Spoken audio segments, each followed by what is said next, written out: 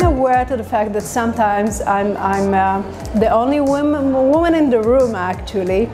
It's definitely a very masculine kind of area, kind of domain. However, I do feel that as a professional, whenever I have something to say, I insist on saying that.